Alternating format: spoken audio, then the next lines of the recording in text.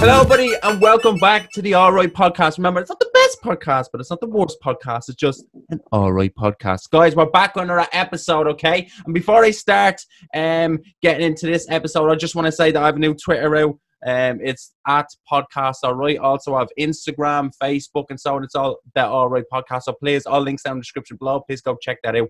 Now, less of that, more of this. I have a guest here. We don't know each other, but this is why I do these podcasts, because I get to know new people, you know, and I get guests on that are creative, that they want to do something, you know, and I think of this guy as one of them guests. I watched his TikTok recently, I found funny as well.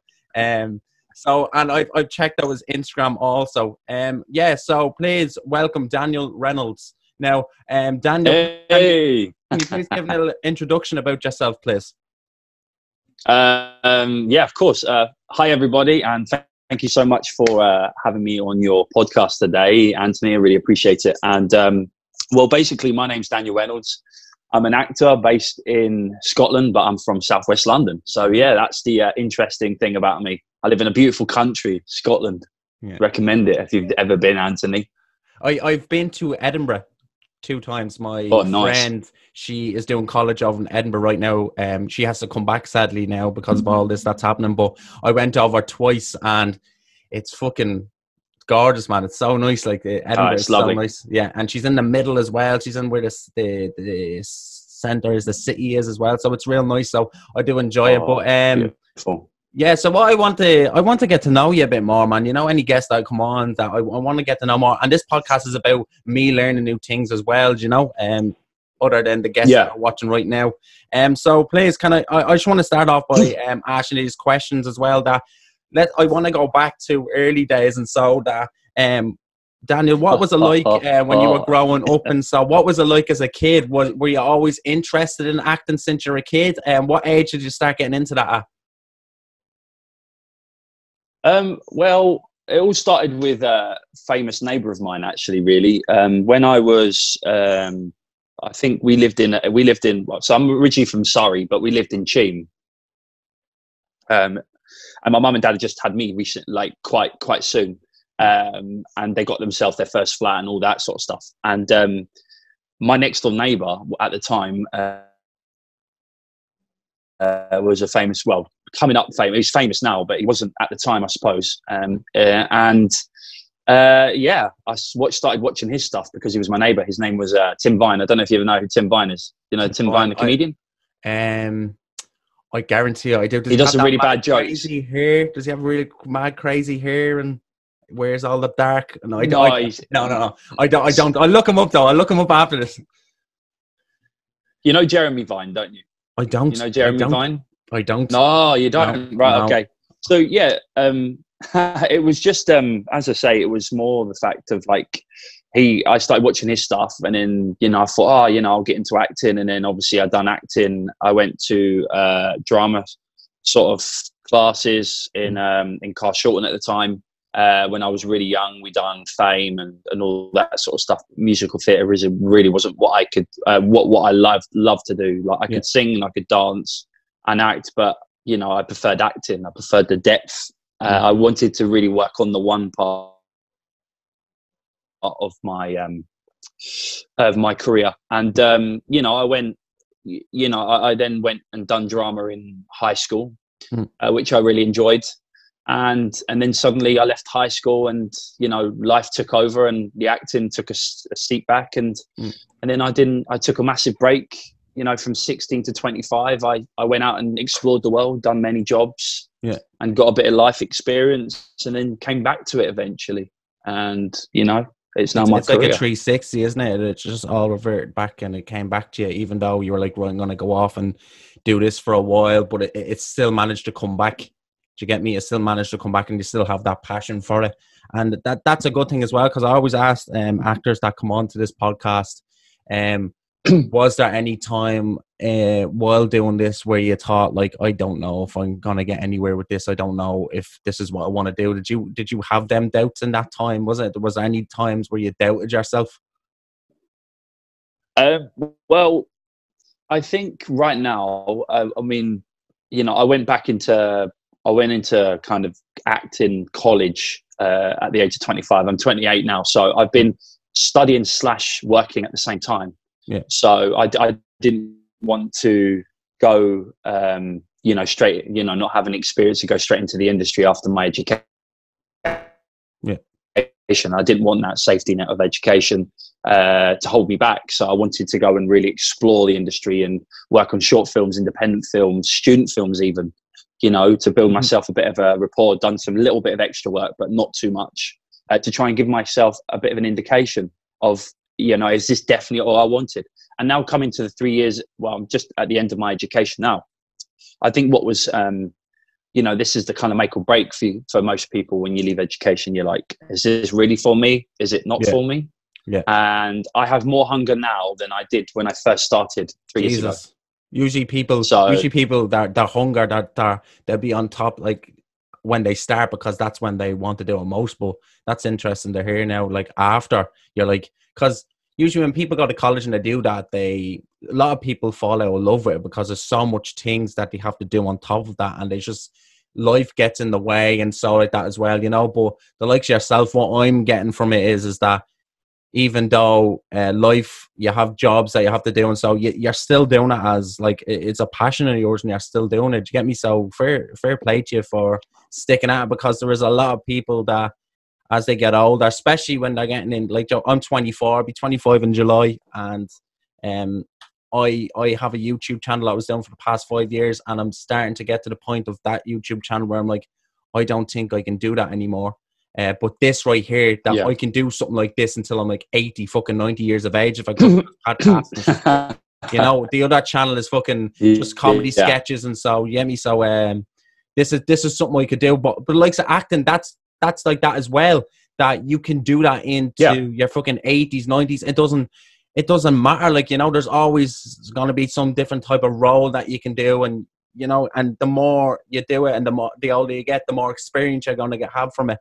And that's what I like about acting as well. I'd love to be an actor, but I'm not really good at with scripts. I can't do with scripts. And with the likes of yourself, what has been the most memory moments basically that you can remember from your theatre days? What was the best ever performance you've done, if you can remember? I would probably say a couple of years ago I'd done basically I was Anthony, believe it or not, see, now you said that about scripts and stuff. At first I was like, when I think it was my first theatre performance, I was more worried about the script and the wording coming out right than actually acting, which I think a lot of actors make that mistake at first. But that's fine. You've got to make mistakes in life. You learn from them, and you get better, and then therefore you get past that boundary. Which boundary I got past, and then there was the show after I done, which was at college, which was Earthquakes in London, which is written by Mike Bartlett, and he's quite a well-known UK playwright, quite a modern day playwright as well. And I played one of the main characters in the play, and I wasn't double casted neither. So I went on an emotional roller coaster journey where I explored all sorts of emotions, from making loads of money to my wife committing suicide at the end and having to bring up a child on my own. So there was a lot of emotions that I went through, and that was the point where it kind of, I think it was make or break for me, really, from an actor's perspective, because it was either I can do it or I can't. Yeah. And I proved to myself, and I maybe proved to other people, that I can do it, and I do have the capacity of being a main character and having all of these lines and going through this emotional journey and expressing emotion on stage in front of people and being on stage for 15-20 minutes, and staying in character. It was an emotional roller coaster, not just as an actor but as a person as well. And I think going from one show where I was just remembering the lines to that show where I was just in it, the lines just came out. I didn't even need to think of them, they just came out. So I would say that was the most memorable one, because that was where I think I excelled from being below average to maybe becoming a good actor. I think. That's me being critical of myself, I suppose. So I think you probably know this as well. You are your biggest critic, and I'm a realistic person as well. I mean, obviously, my head's in the clouds. Yeah, my head's in the clouds sometimes. Come here. Everybody that's creative when they fucking do that, everybody's head's in. We're daydreamers. That's what we are, man. We're daydreamers. And I asked this question. I done a podcast yesterday, and I asked this question to an actor as well. I want to ask it to you. Do you find it difficult holding down a 9 to 5 day job or 9 to 5 day job? Do you find it difficult? Do you find it difficult knowing that you want to do acting, you want to pursue it, and there's so much things you want to do that when it comes to having a job and keeping a job, like, because the likes of me, I go into a job and I'll work, but it's just every time I go into a job, I find myself fucking bored out of my head. It's not what I want to do, and this type of stuff is what I want to do, but I'm not secure when I have this, like, financially, and so it will take fucking ages to get where I want to be, but it's just, if I gave up on something like this and just stuck to a job that I know that I'd regret it when I'm older, even if I get nowhere with it, I know that I'll just regret it. I wouldn't be happy with myself. For the likes of yourself, is it easy for yourself to stick to a 9 to 5 day job Monday to Friday, knowing that you want to do all this type of stuff? I'll be honest, I mean, I'm quite lucky because basically I've evaluated my career. I've given myself an option to work flexible hours. So I've been quite lucky because I worked in retail before I studied acting, and then went into the industry, which I'm going into now. So I was quite lucky that I have flexible jobs. Working a 9 to 5 is virtually, it's not impossible, but it is very distracting. Because I was telling somebody the other day, another actor, it's like, I would recommend you doing a job that's flexible. For example, I do Uber Eats, right? So like, I can go out and earn money whenever I want. There's no one telling me you need to start at this time. There is, so like, for example, if my agent called me and she was like, Dan, I need you to audition for this. You've got 24 hours. And I'm like, well, I finish work at 5, I've got to go home, make dinner, I've got to do the washing, and then I've got to be up at 7:30 to then go back to work the next day, and then you turn around to your agent and you're like, nah, I don't think I can, because guaranteed money is more important for you, which it is, because you need to pay your bills, you need to do this, you need to live. Of course. Do you know what I mean? And I was sitting there to myself and I was like, I don't want that life. I want to be able to say to my agent, yes, I can do it. I'm on it. Literally, because then that means that your agent believes in you, and your agent means that your agent can rely on you to audition, and they see that you're reliable, so therefore they're more likely to give you more work. And I think it's very, very hard to do it. Plus you get distractions, you've got family, you've got your friends, your social life, or whatever as well, that's going to kind of stand in the way as well. So it is very, very, very hard to maintain a 9 to 5 job whilst trying to be an actor. Then you've got to obviously give notice to your work to say that I'm away for 6 weeks. And sometimes some works are just like, well, I don't care about your career, I care about my business. All I care about is that I need staff. I need staff. So in my opinion, I think the 9 to 5 job doesn't work. There is options out there, guys. If you're listening to this podcast and you're an actor, there is options out there where you can work and be flexible and do whatever you want, work whenever you want. For example, I work at Uber Eats. I literally can start whenever I want and finish whenever I want. Do you know what I mean? There's ways around it. Get a job that's flexible where you can work for yourself, and because you're technically self-employed anyway, because obviously you're an actor. It just means that you can really put yourself out there and you can really make money and focus on your career at the same time, rather than having to pick between two. Never put yourself in that situation, because then you are going to end up swaying towards one side, and majority of them go to the 9 to 5 job because it's guaranteed money. So that's my advice. That's good advice. That's good advice. As I said before the start of this podcast is for me to learn as well. You get me? So when people have advice like that, it's really handy to know, and really handy to hear that as well. But going back again a little bit more to the likes of the childhood, when you were growing up, and you start getting interested in all this, the people that you hung out with, or the friends when you were younger, you know, like 10, probably on a teenage years or so, were they into the same, were they in want to be actors as well? Did you surround yourself with the type of people? So how difficult was it to do that, like knowing that? Did you still have support from your friends when you done that? Yes and no. I think a lot of them, because I grew up in, you know, a majority working class area. You know, theatre and drama and acting's really, you know, mostly middle class. You know, do you know what I mean? And so a lot of my friends didn't kind of, you know, they saw it as a non-realistic job, which affected me really. And you know, and it's kind of like sometimes you had people that, you know, they don't want you to do better than them in a way. Get and away from them people. You know, it's like, yeah, you do. You need to get away from them people. But a lot of my friends who I grew up with, you know, I still sometimes speak to. You know, I suppose life gets out of the way. I had some really supportive friends, you know, and then some people that still, you know, send me comments and try and be funny with me and things like that, which isn't really what you want. But I suppose that's when you say funny, what do you mean by funny? Because I think I know what you mean, but just in case I'm wrong, what do you mean by funny when they're putting funny comments?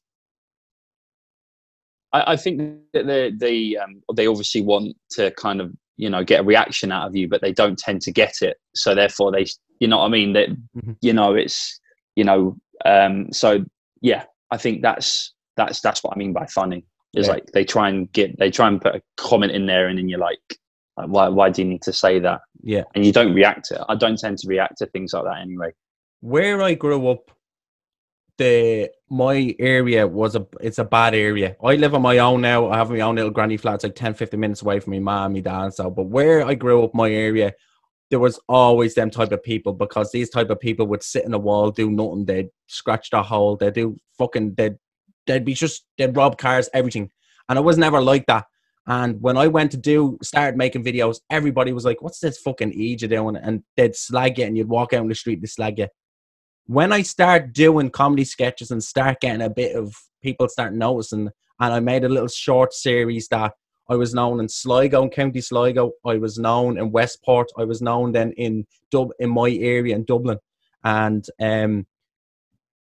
people then, them people start seeing that, and then they start following the trend. They start going, "Oh, they're fucking deadly. Them comedy sketches are so class." And that feeling of proving them people wrong, I know it's kind of fucked up, but that's what I thrived for. It's like, literally, I'm going to prove you wrong. I'm going to do this. And I done it. And them types of people, I have so many people like that are now coming to me saying, "Oh, you got this fella on," or "You done this," or "This video is real funny." And it's the feeling is fucking amazing, because you don't want to say, but you're like, "Fuck you, motherfucker." Like, get me? It's brilliant. And I don't hate them people for it, because they're the type of people that I know when I look back, I go, if it wasn't for them fucking people, I know it's cliche to say, but if it wasn't for them people, I would not have pushed myself harder to try to prove people like that wrong. So, do you have a message to them type of people that want to do stuff like what we're doing, but are afraid of doing it just in case they get slagged or they get like taking the piss off? Do you have any advice for them people? Yeah, I think the advice that I would have to fellow people who are wanting to obviously do what we're doing and are not too sure is because they're worried about what other people think, then, you know, you really cannot, in this industry especially what we do, you cannot really care. You can care about what other people think, but you really have to use that as fuel. So use it as petrol. Put it in your put it in your tank. Put it in your tank, and, you know, use it to keep fueling you all the way to where you're wanting to go. You know, and just remember, people are, no matter who you are, no matter how nice you are, and you could be the nicest person in the world, there'll always be one person that has something bad to say about you. So, you know, just remember that you're not the only person that's going through that. Everybody goes through that. People talk about you no matter who you are. You know, and there's a well-known saying that I read quite recently, actually, that was which is so true. it goes along the lines of, you know, if people are talking about you, then you're doing something right. Oh, fucking right. Like, do you know what I mean? Yeah. Yeah. Yeah. Yeah. You know, I totally agree with that. You know, you must be doing something right if people are talking about you. You know what I mean? You know, if people are saying, "Oh, have you seen what such and such has been doing?" You know, and they're like, "No," and then they start talking about you, and word of mouth gets around. Then everyone wants to have a slice of the cake. Yeah, they want to see what you've been up to. You know, so many nosy people in this world, especially with social media. It's so easy for people to be nosy. Yeah, no, it's come here. For the likes of what we're doing, we're putting ourselves out there. We know that whatever we do, there could be backlash from it. But as you said, that you need to use them people as fuel and stuff like that. But I'm kind of going to go off this kind of subject and go into the likes of when I want to ask you: is there, since you started your career, so have you been in any short films or any commercials? Like what have you been doing? A lot of the see, because obviously I've been in education for so many years, like I haven't been able to fully commit to getting an agent and, you know, fully committing to going into you know shows and stuff like that, or like other theatre shows, or because I've been doing stuff at college which clashes with that. So a lot of stuff I've done is like short films with independent film crews, and independent short films, independent films with another kind of short, you know, film company who have a low budget, and like, you know, student films. I've done some as well, and I've done some voice acting as well in America. When I mean in America, I mean I was working from the UK, but it was for an American producer who had contacted me through social media. So like I've been, you know, I've done a lot, but it's not stuff that, you know, be like maybe like a web series, or it might be like something on YouTube, or you know, I recently worked on a mockumentary which will be coming out soon. I've still got to reshoot for that, so guys, keep yourself out for that. That script won an award, so keep an eye out for that. I have to do a Scottish accent, and I've watched it, and I'm pretty happy with it, actually, to be honest. You know, it's difficult being an English actor in Scotland, because if you do Scottish accents, they're like that watching you. They're like, you know, oh no, he didn't say that right. He didn't say that right. He didn't say. You probably get the same when people try to do an Irish accent, right? Yeah, like, he didn't say that properly, or she didn't say that. So you didn't pronounce it. So, but it's but yeah, no, I've done quite a lot, because I wanted to experience all of these things, because, you know, in some courses you do, you know, it's mostly theatre based, you know, but I'm wanting to mostly be a film actor, or you know, a TV, you know, film and TV. I love like theatre though. Like I love doing like contemporary theatre, so like you know, things that are relevant nowadays rather than Shakespeare. I know obviously Shakespeare's still relevant, but like I would rather be doing stuff that's, you know, maybe somebody's written a modern day play than maybe doing like a classical, you know, Shakespeare play or a classical Greek play. I would rather do stuff because I can relate to it more, you know, modern day stuff. So that's what I prefer. But yeah, no, I've done a few things. You know, I've played a few characters. I tend to really go. I'm sort of going down the road of kind of like not bad guy, but you know, kind of, you know, intimidating guy. You know, and but I can also play like a really soft character as well. So, you know, it's a real good sort of variety I can play, which is important and which is good. It shows a range rather than you just playing the same character all the time.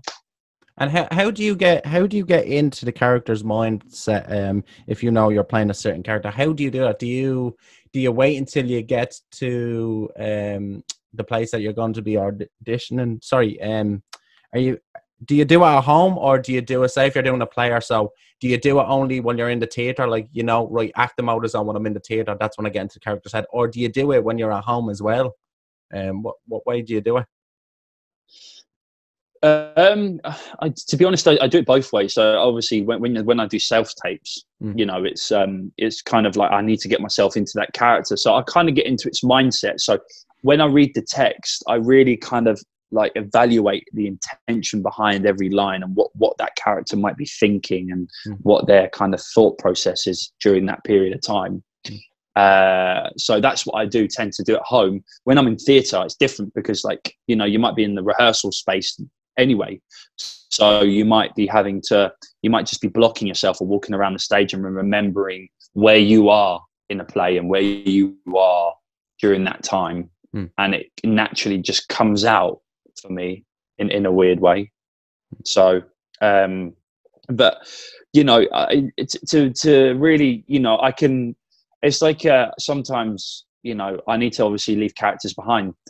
You know, you don't want to take the character home with you sometimes. Do you know what I mean? It's, you know what I mean? So I quite like, you know, sometimes I might have a costume thing that I have and I'll never take that home with me. I'll leave it at home, leave it wherever I am performing. So that means I leave that character there and come back to it tomorrow, you know, rather than taking it home with me, for example. I did that during one of the plays I did. I left my leather jacket at the time at home.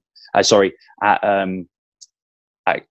the rehearsal. Well, sorry, at the theatre, and I just, you know, it kind of released. I mentally told myself, once I put that jacket away, that's me done, and then I go back to my normal life. So, but sometimes it can be quite hard to take yourself out of that character, especially when you've been drilling it into your mind so much. And some people like to do method acting as well to make it more realistic, which can be quite dangerous sometimes. You know, putting yourself through that, you know, but it sometimes works perfectly well, but you know, it can mess you up in the mind a little bit. So, but yeah, my methods are, you know, really kind of understanding the text, really rehearsing it, and putting different intentions behind it, and then it makes me discover the character. So I might, you know, if in the text I might have, you know, I might be talking about something, but then I could be like saying it to my mum. How would I say it to my dad? How would I say it to my best friend? How would I say it to a shopkeeper? How would I say it to this? It's just to have an understanding of what the intention is behind the character. So that's what I do most of the time. Yeah, that's what I like. That's what I like to hear. It shows that you have a lot of thought that goes into it, and it shows that you're real dedicated as well. But I do want to ask as well. Yeah. Go on. You have to be dedicated, because there's no point of just, you know, going into auditions and doing self tapes and things like that, just saying the lines. You know, some people learn the lines, you know, 24 hours beforehand, but you know, obviously sometimes you have to, but it's like to really find a process, to really process it all, and, you know, really have it in your mind and really express it as if you are the person, rather than just going, you know, saying the lines out as if you're just presenting yourself. You know, just get that emotion behind it and get that thought process and intention there, and really express it. So then that means that you're showing whoever you're performing in front of, whether it's a director, a casting director, or anybody, that they look at you and go, you know, this person has really put, you know, real thought into this, and you know, they really have an understanding of what the character's going through mentally and physically, you know. So yeah, really rehearse it. You know, don't half-arse it, 'cause if you half-arse it, there's no point in doing it. You won't get it anyway. You know, if you go in an audition, you go in and say, yes, I done a great job, then that's what you want. If you come out saying, oh fuck, you know, Jesus, that was pretty shit, you know, I've really fucked it up, then there's a reason behind it. It's maybe you haven't learnt your lines, you haven't done it properly, you've got distractions, you know, you've been working, you're tired. You know, really take that time to really embrace it. So yeah, so that's my advice on that. That's good. I want to ask as well, who inspired you to get into it? Like, is it a certain actor that you watch? Like, who's your actor that inspired you to kind of like wanting to do this? Oh, I love this question. I love this question so much, but sometimes I when I talk about him, I do well up a little bit, because he's my hero. Yeah. Because Robin Williams. Oh, Jesus. Yeah, like, yeah, I remember speaking to somebody previously about Robin Williams, and he actually turned around to me and just went, you know, he was just too talented, you know, with his range. You know, he could like from Good Will Hunting to Mrs. Doubtfire, you know, from one extreme to the next, you know. And he had all of this, you know, he was so well for comedy, but you know, he really inspired me. And you know, the film Hook, I just, you know what I mean, it's just that film was just incredible. Yeah, like it's a really good film. It's just, yeah, it is. It just like, you know, it's not just that, it's just the adventure, you know, he went through, and, you know, the one extreme to the next, of being in London to then being in Neverland, and like set changing and meeting all the kids, and, you know, working with the director like Steven Spielberg, and, you know, the music of John Williams, you know what I mean? It's just to be a part of that, you know, must have been amazing. And I watched him, and he inspired me so much of like his, you know, there's a scene where one of the boys, one of the boys in Neverland, where he goes, oh, do you remember your mother, Peter? And he's like, no, like I don't, you know what I mean? And like, it was really touching, and you know, it makes me cry every time.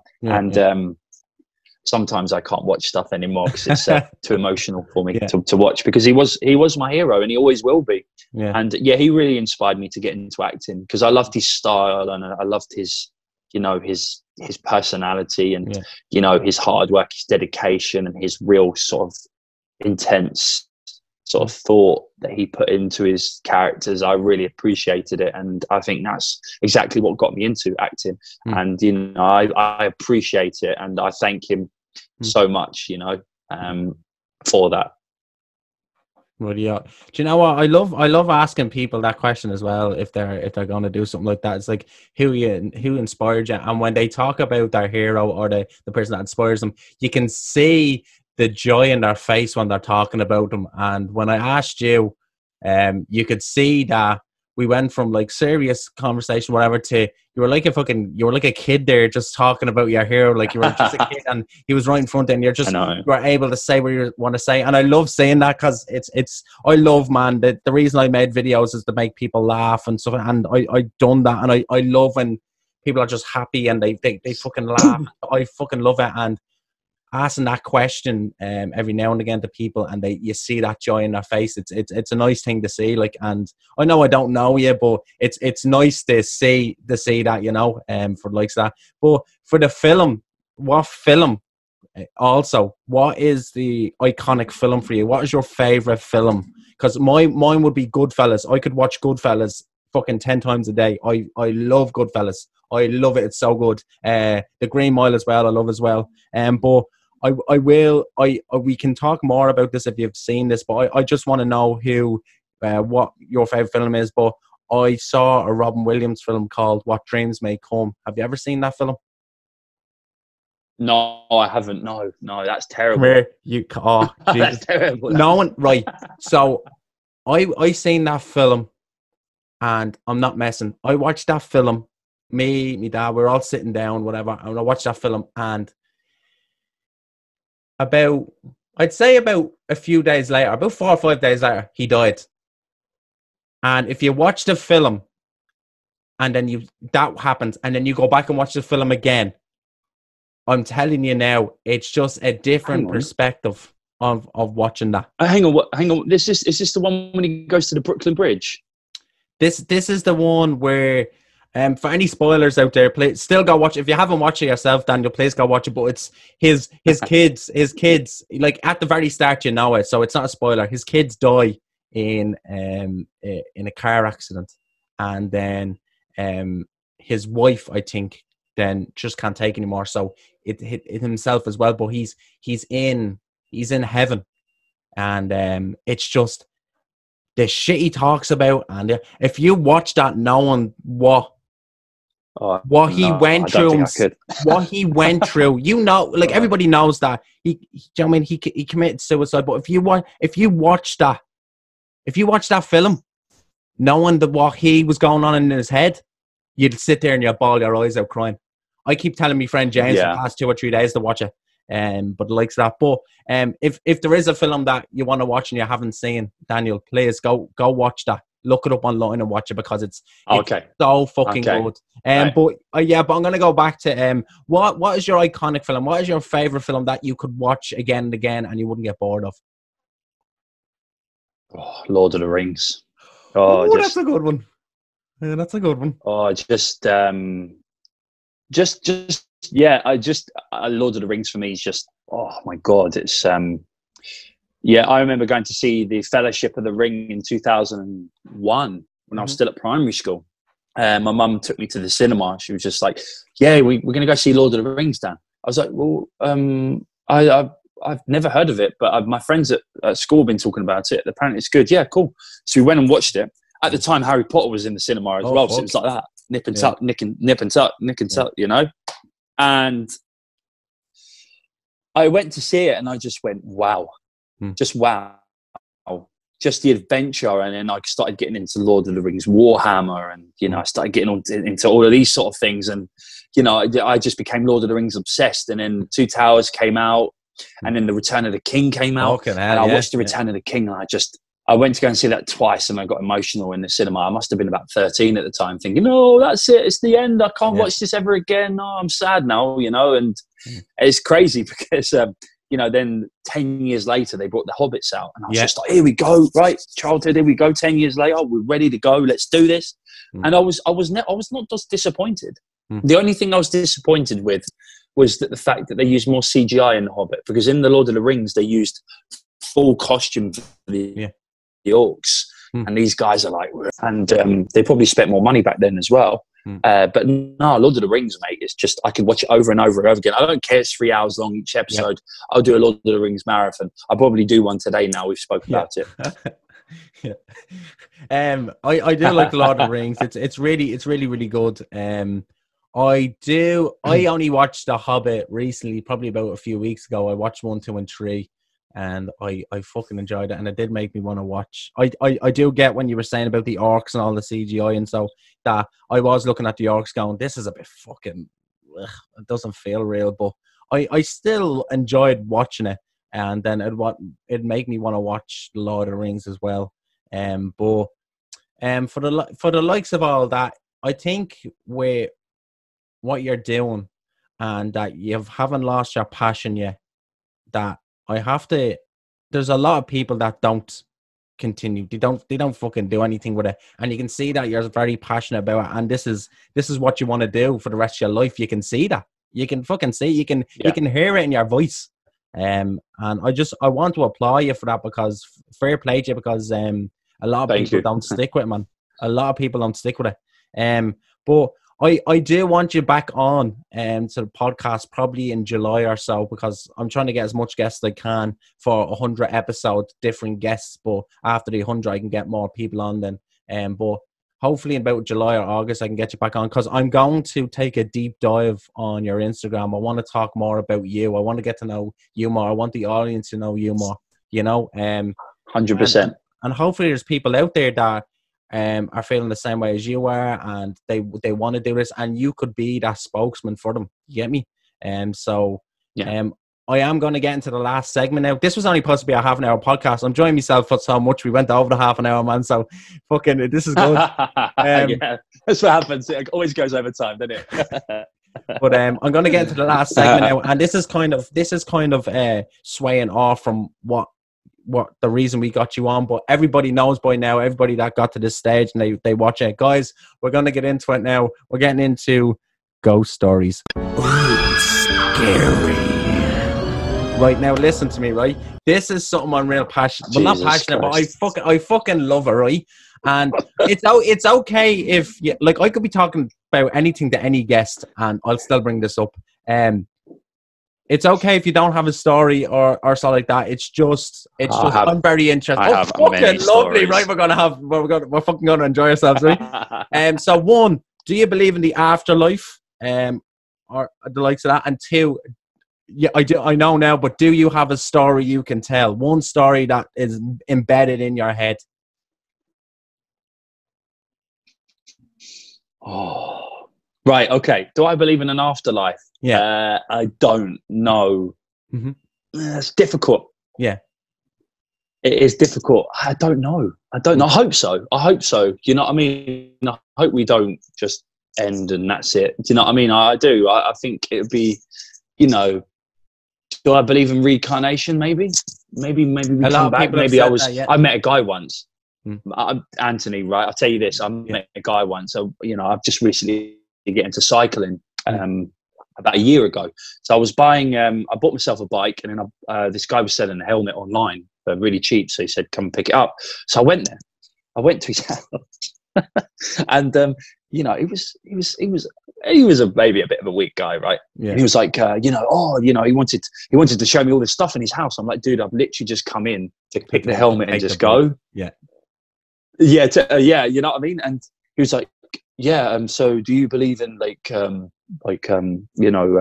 reincarnation? I was like, I don't know. He goes, well, I can confirm it was. I was a Roman soldier, and he listed all of these things that he used to be. And I was just like, right, I'm gonna go now. Keep the fucking bike. It's grand. Yeah, I know. I was just like, right, I'm going to that's really good. Like, I like that, oh, that's pretty cool. Oh, that's pretty. So I had this kind of interaction of him, kind of making him, it wasn't so much that I was trying to make him feel better, but I was quite interested in it. And I was like, but I'm got to go. Sorry, dude. Like, is that okay? And he's like, oh yeah, sorry. Yeah, go on. And then he said something like, yes. He didn't say like, may the force be with you or something, but he said something along the lines of that. And I was just like, yeah, cool. Yeah, and I get to talk about him right now, I get to tell you the story about him. But it's weird because, like, when you talk about afterlife and stuff like that, I just thought reincarnation, and then brings me to that story that it was literally about a year ago. It's weird. He lives about 10 miles away from me. So, but when it comes to ghost stories, I have two that I'll talk to you about. Yeah, please do. So the first one is when I was 11 years old, 12 years old. I used to go to Nonsuch Park a lot when I was a kid with friends because it was around the corner from where I lived. Nonsuch Park, just for people who are not necessarily clued up on history, Henry VIII had a manor in Nonsuch Park, which he used to live in quite a lot, and one of his famous wives used to live there, and her name was Anne Boleyn, which is probably the most famous one of his wives, I would probably say, because it's very interesting. And next to Nonsuch Park, there is a road that's called Anne Boleyn's Walk. Now, Anthony, why do you think it's called Anne Boleyn's Walk? Because of the wife, or people see her walking down the road all the time, maybe. Was it that? 100%. That's exactly why it's called Anne Boleyn's Walk, because people see her walking down there. They say Halloween every year. They spot her there. And we had we had a little bit of an incident when I was riding home. It must have been about 7:30. It was during the winter, so it was quite dark. Yeah. And I'd seen something walk past her. I was like, Jesus Christ, that's her. Yeah. And like, she was walking. I don't know if it was a person. Yeah. I don't know whether it was I don't know what it was. Yeah. And the thing is, on Anne Boleyn's Walk on Halloween at 7:30. We will never know. Yeah, we will never know. The other thing as well is is sometimes my partner will tell you about this actually one day. She'll but I wake up during the night and I'm like, get out, or I'm like, oh, there's someone at the window. But I think that's more something that's maybe I'm dreaming. Yeah. And then suddenly I'm like, oh no, there's somebody by the window. Yeah. And like I'm hallucinating a little bit and my mind's not fully functioned. But I've had things like that, and like, you do feel somebody's presence maybe in your house. Yeah. And I need to tell you something right now. I need to tell you something right now. This might freak you out, right? This might freak you out. I can show you the podcast. At the very start of this podcast, do you ever see when they talk about orbs? Don't they talk about orbs? You say, oh, you can see orbs. I'm not trying to freak you out, and I can show you the footage right now. People are probably, if you go back to the start of the podcast, people look at it. Right around you, you can see orbs floating around you, and it kept coming up on that side of where there's more space. Now, I know if someone said that to me while I was doing the podcast, I'd end the podcast around my house. But I'm just letting you know that I'm letting you know now that when this podcast is out, Daniel, right? Go back to the very start and watch over your shoulder. Wait and you see things. Oh, no. I swear to God. I know it's fucking, come here. I'm just telling you, I know it's fucking freaky, but no, dude. I need to let you know, right? I know it's fucking freaky, right? But I just when it comes out, just watch. Just fucking watch the things float, right? And I know that's fucking freaky. Right? I know, right? I'm sorry, right? But I had to say it. Right? That's it. Right, go on, continue with your story if you can. Go on. That's fucking that you said that. Yeah. And then I didn't. I was like, I'm not saying nothing. I was like, I'm not saying. It's probably just me. But when you said that, I was like, right, I have to bring that up. Go on.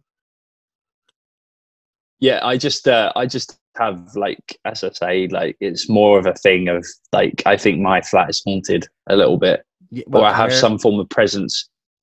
Because like I've lost family members and close friends, you know, and like you never know, they could be, you know, floating around trying to give me messages or tell me things, and you know, I'm not so scared of it as well. The only thing that, like, I'm scared of, like, the thing is, I have 2 dogs. Yeah. So the thing is, my dogs will bark, really, like, will bark if somebody was to be in my flat, or somebody was to come in my flat or whatever. So, you know. And if they're not barking and I sense it, it's just me. So I've trained my mind to kind of just step away from it and not give them the fear of me. I just kind of walk away from it and just, well, not literally walk away, but just go back to bed. Do you know what I mean? So, but that's, I've had my girlfriend say that I think there's somebody at the door, and I looked and was like, don't freak me out. Yeah. As well. So, like, I just generally think this place has a bit of Okay, I'm telling you now, man, when this podcast comes out, just fucking watch it. Just watch the start of it, and I'm telling you now, just watch it. And I'll even fucking screenshot the shit and send it to you after this. That's mad. Right. Okay. That's fucking mad. All I'm thinking about now is someone fucking coming out in the corner or something. They're gonna scare the shit out of me. But yeah, it's fucking, man, fucking peace be with you there, because that's fucking terrifying. Yeah, but yeah, so is that the story? Is there more? Is there anything else you'd like to add to the story? Is that the story there? No, that's only really the story. I just have some things that come into my flat. Like, obviously, I feel presence and stuff like that in my flat, but that's about it, really. What about you, Anthony? Have you had some dodgy experiences? Nope, and I continue not to want to have them. Nope, I don't want any dodgy experience. Nothing like that. My ma does. My ma was lying in bed one night, and right, I know this sounds fucked up, but this is what she said. Like, my ma's the type of person that she dreams of stuff and they come true. She can't describe it, but it's weird. But she said she was in bed one night and she was on the phone talking to her friends, and she was watching EastEnders. And what happened is that there was, in EastEnders where the markets are, there was a little girl and she's just standing there. And my ma goes, what the fuck is that? And she goes, see the little girl there? Who's the actress? And he goes, what little girl? He goes, the little girl there. See her? She's standing in the middle of the road and they're all talking. And he goes, Sandra, there's no girl there, like. And my ma goes, what? And the way my ma described the next, right, I can't believe it, because I don't know what it is, but she fucking swears to God that this happened. That someone walked out of the wall. A little girl walked out of the wall, went into the other wall. But the weird thing about it is that my neighbor, that's 2 doors down from my ma, the boyfriend ran out of the house screaming, okay? And he still doesn't go back to that house. Now, I was like, why is that? Is because them two were sitting there they were babysitting their nieces and nephews. And that when they were sitting there watching the telly, them two said that they saw a little girl come out of the wall and go into the other wall, and he still doesn't go back to the house. He still doesn't go back. Man. And I was like, I feel so hard. Like, I'm like, how can you, like they could all just be delusional, drunk, whatever. But how can my ma see the exact same thing as they did? And it literally, he started screaming like minutes after. And he wouldn't come back to that. He would not go back to that house, and he still doesn't go back to that house. And I know it's weird. You know, people are watching and they're like, "God, mate, this is bullshit," whatever. But my ma's the type of person, she won't lie. She won't lie about that. She wouldn't fucking lie about that. So that's the type of, less my ma's gone mental past few years. But yeah, that's my story. I've never told a ghost story, but that's the type of fucking my story. And I thought, that thing, man. Oh, Jesus. Yeah, it's mad. But that thing, when you were describing saying there's presence in your house and so, and I was like, oh shit, now I have to stay calm now, because I've seen little things floating around beside him, and whatever, and the fucking, oh God. But anyway, I hope you don't die after this. I hope you're all right. You're still alive. We can get you back on the podcast. Me too. But before we go, is there anything you'd like to plug? Is there any short films that you're in that are out on YouTube, or do you want me to plug your Instagram or so? Let us know. As I say, like, I've got a mockumentary coming out soon, which I'll probably be plugging at some point, which I filmed a couple of months ago. We've still got to reshoot a scene, so look out for that. You can follow me on Instagram, guys, at Daniel_Reynolds 22. Give me a follow on Instagram, Twitter at Daniel Reynolds 20, not Reynolds 20. And get me on TikTok, man. Daniel Reynolds actor. I'm loving that TikTok stuff. Fucking dead. So, I wish we could have talked about that more, but for the next time, you're gonna have so much more videos. I think I follow you on it. I do follow you on it already, and if I don't, I'll be doing it now straight after the podcast. Because TikTok's, man, they're so good. Like, they're fucking brilliant. Like, it's a new Vine. It's a new Vine. But yeah, Daniel, man, thanks very much for coming on and saying that you do it, because I'm always looking for new guests, and the fact that I'm reaching out to different countries as well now and getting, you know, creative people and fascinating people to listen to. And it's just, you never know what's going to happen when you get these people on. You don't know if they're going to be fucking a bit mad in the head or fucking yoke, but I can say right now, and I always say this, it's like a catchphrase I say, if I wasn't recording, I'd still say this to you, that you're a genuine guy. I think you're a nice, genuine guy, man, and I think that what you're doing right now is really fucking good. So keep at it, you get me, and fucking stick at it, you know? So thanks very much for coming on and being a part of the podcast. Thank you for having me, Anthony, and you too as well, man. Exactly the same words to you. You keep doing your thing, man, and it's been an absolute pleasure being a part of your podcast. And it's not just all right; it's amazing. Podcast. I think it's all right. That's what that is. Yeah, it's all right. So like that. So guys, thanks so much for watching another episode of the All Right Podcast. Please, all the social medias, mine will be down below. Daniel's will be down below. Please go check him out and give him a follow on TikTok, as he says. Follow him on Instagram, and you know, just to see what Daniel's doing, you know. And when his mockumentary comes out, he can probably come back on. We can talk more about that as well, Daniel as well, you know, when that comes out, and we'll have much more to talk about. So until next time, guys, remember, it's not the best podcast, but it's not the worst podcast. It's just an all right podcast. Guys, thanks for watching, and we'll see you next time. Peace.